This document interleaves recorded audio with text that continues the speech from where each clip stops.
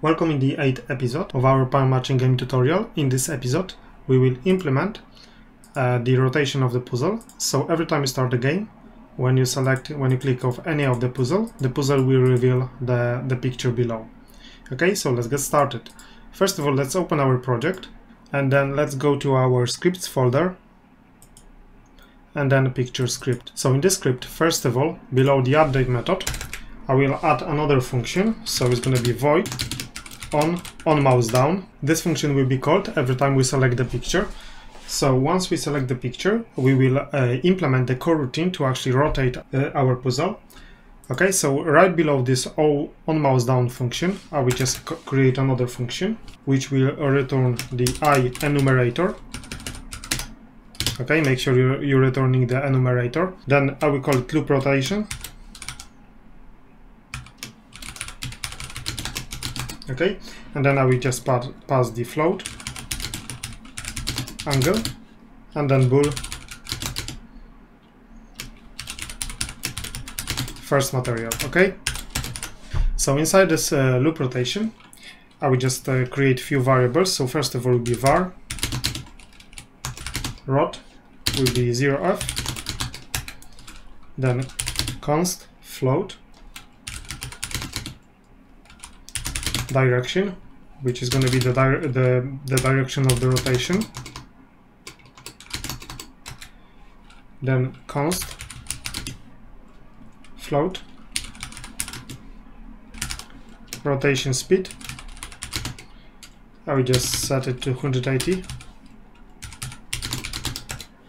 Const float rotation speed will be equal to 90. That's going to be the rotation speed 1. You can name it differently if you like. Then var start angle will be equal to angle. Var assigned will be equal to false. Okay, so we're going to make use of these variables. So inside our loop rotation, the first of all we want to check if is a first material. So this is if we can see the first material, so the back of our puzzle. We want to do the while rot is less than the angle.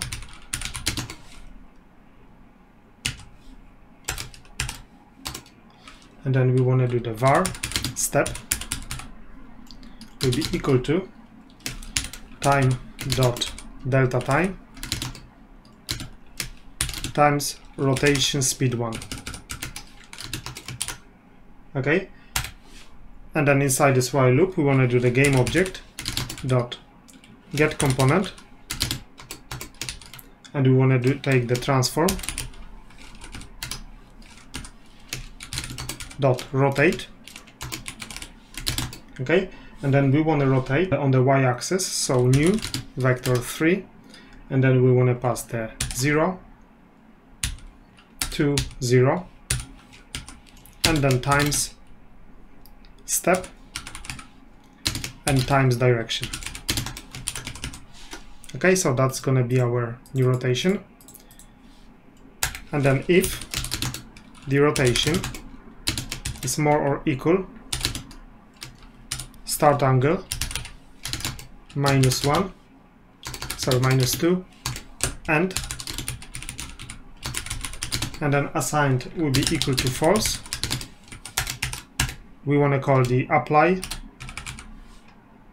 apply first material, and then assigned will be equal to true. And then outside of this if statement we want to do the rot plus equal 1 times step times direction. Okay, so we want to increase the rotation, so this while loop will end at some point, and then yield return null. Okay, so this is if you want to actually apply the first material, so we can see the second one. So otherwise we want to do the while angle is more than 0. We want to do the float step will be equal to time dot delta time times rotation speed. Make sure you use the first rotation speed, not the rotation speed 0, not the 1. Okay, you can name it differently if you like. And then a game object, we want to take the transform component, get component transform dot rotate,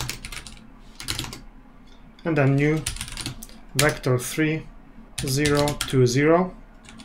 So we want to rotate on exactly the same axis, time step and time direction. Okay, and then we want to do the angle minus equal, we open braces, 1 times step times direction. Okay, so we want to rotate it back. Okay, and then yield return null. Okay, so once we finish our coroutine, we want to get the game object dot get component, and we want to get the transform dot rotation will be equal to current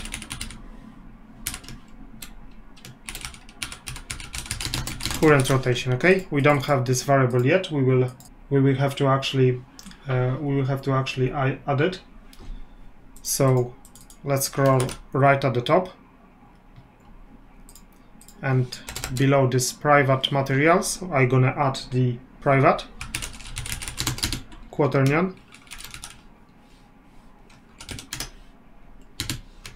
and then I will just call it current rotation. Actually, let's follow the name convention. And then in the start method, we want to actually store the current rotation of our puzzle. So current rotation will be equal to game object dot transform dot rotation. Okay, so we're just gonna capture this rotation in the start, and then we're gonna use it later. And then we wanna go back now to the loop rotation function, and then we wanna, after the coroutine is finished, we wanna reset our rotation to the current rotation. Okay, and then below this, we want to do if is not the first material.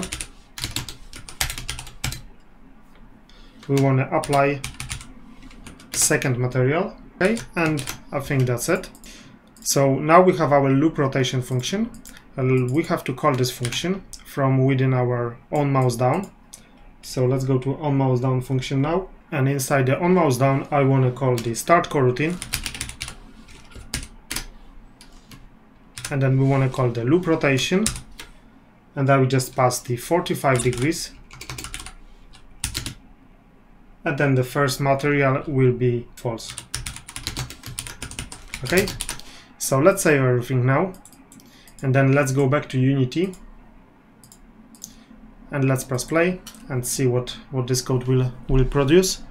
So if you press play, you spawn some pictures, you click on the puzzle, and as you see, the rotation is there, but there is weird thing with this rotation that looks funny. You can, if you want, you can leave this effect if you like. If you don't, you can just do what I've done. So in our prefab folder, I will open the picture prefab, and I will change this scale on the Z to be 0.0001. Okay, so it's gonna be very, very small. So if you save this prefab now, let's press play, and then I spawn 20 pictures, fruits, and then when you press on any of the picture is revealed. Okay, so these puzzles are working fine now, so you can reveal any of the puzzles. So I think that's it for this episode. In the next episode, we're gonna implement the behavior that once you reveal one and the second puzzle, all of the puzzles will be flipped back. Okay, so during that time you will not be able to reveal any other puzzle. But for now, let's just test again. Test for the vegetables, if the vegetables working fine as well. So yes, they are. Okay, So everything seems to be working okay at this point. So thank you very much for watching and see you again in the next episode.